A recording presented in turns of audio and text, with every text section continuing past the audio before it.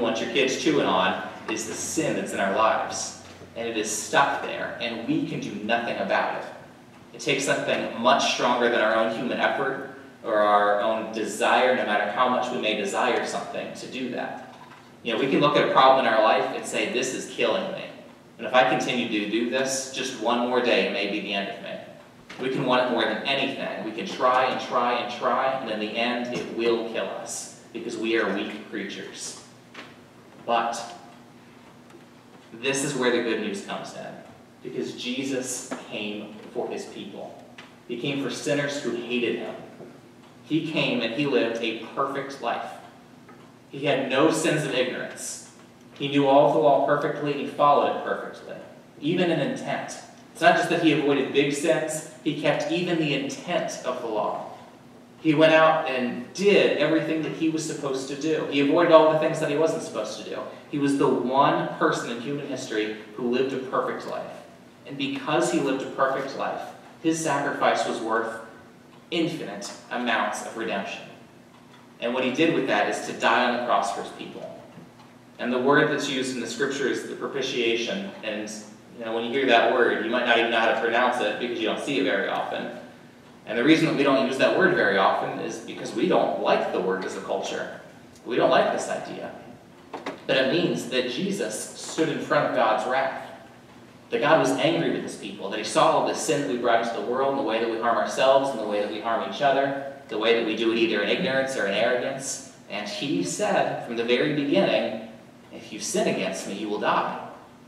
But in his forbearance, he has held back his hand for thousands and thousands of years. He could have struck us dead on the spot, but he held back and he waited for his own beloved Son to come and live and die on the cross. So that when Jesus died on the cross, he took the sin and judgment of all of God's people there on himself. So that all of those things that we have done and would continue to do if it was not for him, were there punishing him so that we could be spared. And if we see this and God says to us, you know what? This is you. You are a sinner. You are hopeless without me. On your own, you will destroy yourself, and you cannot make it without me. If you see that, then that's God reaching out to you and speaking to you and saying, yes, repent, believe, follow after me. And if this is the first time you've ever heard that and God is moving in you, then listen to him and repent. Give up those things. Put your belief in Christ who has died for you and follow after him forever and be saved. Now, if you hear all of this and you think, I've heard this before. I've been in church 50, 60, 70 years, and I've heard these before, and you know what, I'm fine. Because I go to church and I don't do anything that's that bad. I don't know why preachers were always going on about this anyway. Keep listening. Because if you don't realize that you deserve hell, then that's exactly where we're headed. God's people have heard for thousands and thousands of years this message. You can think about all of the Jews that were there in the wilderness. They had the law. They knew what they were supposed to do. They had God's own presence with them. And yet the large majority died out in the desert because they refused to listen to him. But God, in his grace and his mercy, has sent Christ for us. And he will send his Holy Spirit into you to live in you for a lifetime of salvation. Salvation from the sin that you bring on yourself and its consequences. Now, if you've heard this and you believe it today, come talk to me. If you've heard this before and you've believed it before, then ask yourself the question, is this my number one priority in life? Is this what I'm about as a person, is bringing this message to other people? To say to them, yes, I am a sinner, and I did follow that sin with my whole life, but now God has saved me. And with the power of the Holy Spirit, I am fighting against it and fighting for him. If this has not been the focus of your life as an individual, if this has not been the focus of our life as a church, then come talk to me afterward and we'll pray together. Because for this to be a year of revival in 2016, God has to get this into our minds, that we need to repent and believe and spread this message out. To go into the four corners of Pierpont, and yes, the areas beyond Pierpont, and find people that we might like, that we might not like, but to be here with us, repenting and believing and spreading the good news. And if God does that here, we'll have that year of revival. And that's what I'm praying for. And I ask that you would pray with me for that same thing. Now let's pray.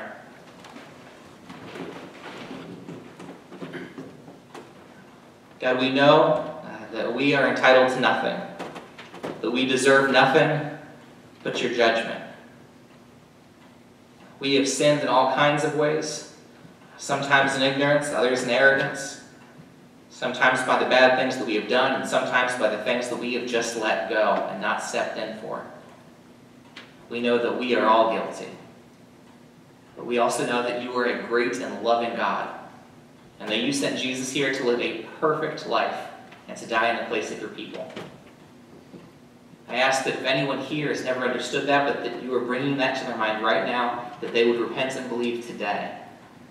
In spite of the weakness of this message, in spite of the weakness of this people, I ask that you would work through it all and save your elect. I ask that you would light a fire under us, that more than anything else in the world, more than all of the difficult things that we face every day, more than all of the legitimate needs that we still need to attend to, that you would make this one thing our passion, to pray and beg you for revival in this place, for people that we don't even know yet. We ask that you would go out into the community and find those that are in the hardest situations, those that are suffering under addiction of their own sin that's destroying themselves and their families and the people around them, whether they know it or not. And we ask that you would send us out to those people, one and all, and that we would preach that message, that all are sinners, that all fall short of the glory of God, but that you have sent your Son to die for your people. I ask that 2016 be a year of revival and a year of mercy alone. I pray all these things in Jesus' name. Amen. Please continue to worship as we stand together and sing hymn number 488, Just As I Am.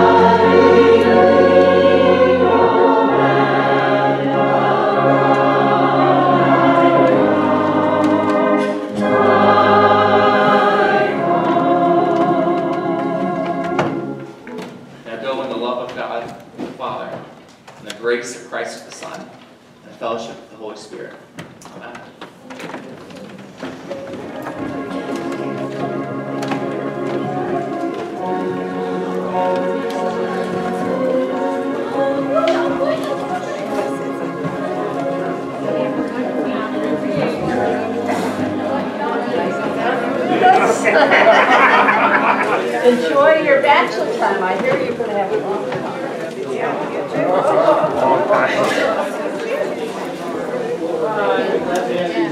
folks. How are you? Good, good. You? Good. Good. It's nice to meet you. Haven't seen you for a while. Good to be here. And I'm always up there.